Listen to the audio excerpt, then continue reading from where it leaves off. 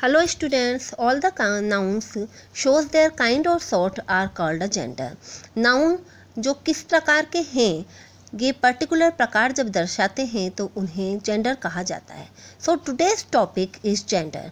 ये Latin language के genus word से बना है जिसका मीनिंग काइंड और सॉर्ट है. इस इन noun sense, gender means noun of a particular type.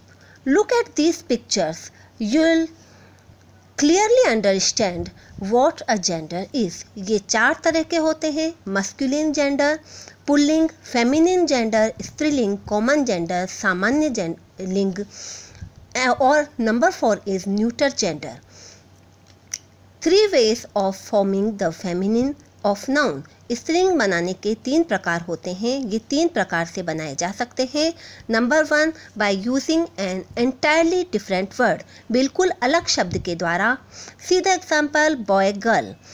Number 2, by adding a syllable. स्त्रीलिंग नाउन में वर्ण समूह जोड़कर भी बनाया जा सकता है, जैसे lion, lioness. Number 3, by placing a word before और आफ्टर.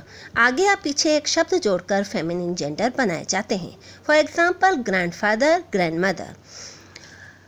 फॉक्स का फीमेल विक्सन होता है. माई KG teacher didn't tell me this.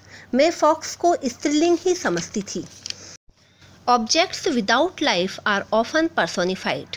कवि निर्जीव चीज़ों का मानवीकरण करते हैं, उन्हें जीवित मानकर, उन्हें स्त्री या पुरुष मानकर.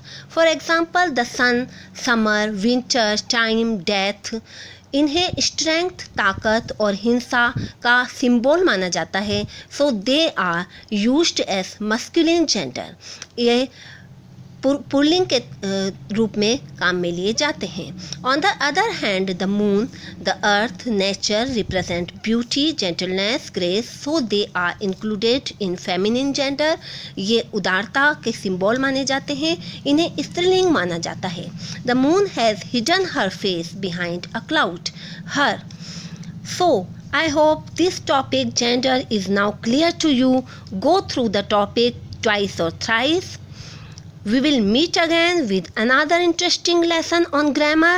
Till bye. Do the exercise given there. Keep watching, keep learning.